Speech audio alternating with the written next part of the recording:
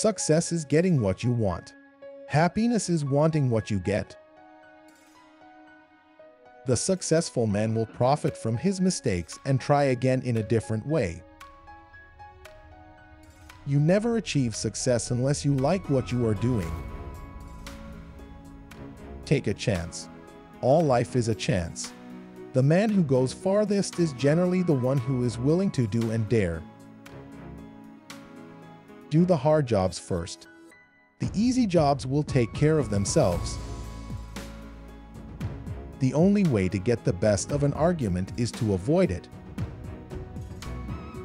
You can make more friends in 2 months by becoming interested in other people than you can in 2 years by trying to get other people interested in you. Inaction breeds doubt and fear. Action breeds confidence and courage. If you want to conquer fear, do not sit home and think about it. Go out and get busy. Feeling sorry for yourself and your present condition is not only a waste of energy but the worst habit you could possibly have. Happiness doesn't depend on outward conditions. It depends on inner conditions. Remember that a person's name is to that person the sweetest and most important sound in any language. The royal road to a person's heart is to talk about the things he or she treasures most. Remember, happiness doesn't depend on who you are or what you have. It depends solely upon what you think.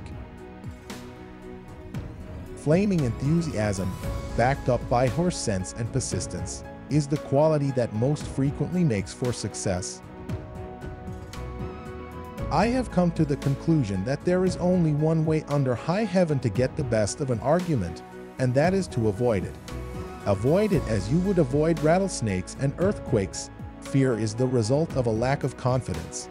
A lack of confidence is the result of not knowing what you can do. A lack of knowing what you can do is caused by a lack of experience. A lack of experience is caused by a lack of doing something new. Develop success from failures. Discouragement and failure are two of the surest stepping stones to success. The best possible way to prepare for tomorrow is to concentrate with all your intelligence, all your enthusiasm, on doing today's work superbly today. That is the only possible way you can prepare for the future. Keep busy. It's the cheapest kind of medicine there is.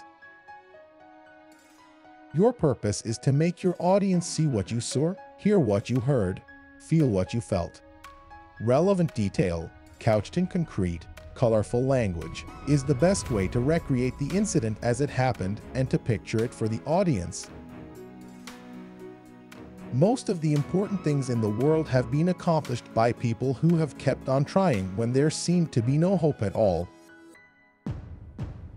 Act enthusiastic, and you will be enthusiastic.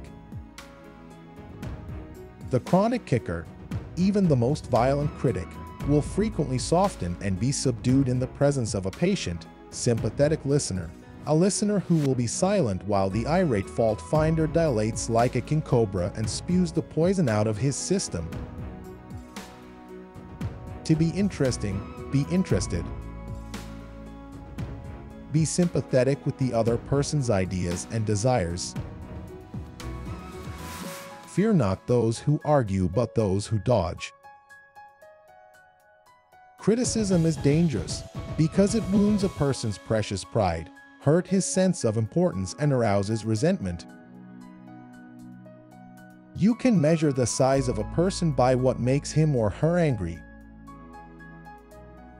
You can conquer almost any fear if you will only make up your mind to do so. Remember, fear doesn't exist anywhere except in the mind. Try honestly to see things from the other person's point of view. Our thoughts make us what we are. Each nation feels superior to other nations. That breeds patriotism and wars. Big shots are only little shots who kept on shooting. Criticism is like a carrier pigeon. It always returns where it started from.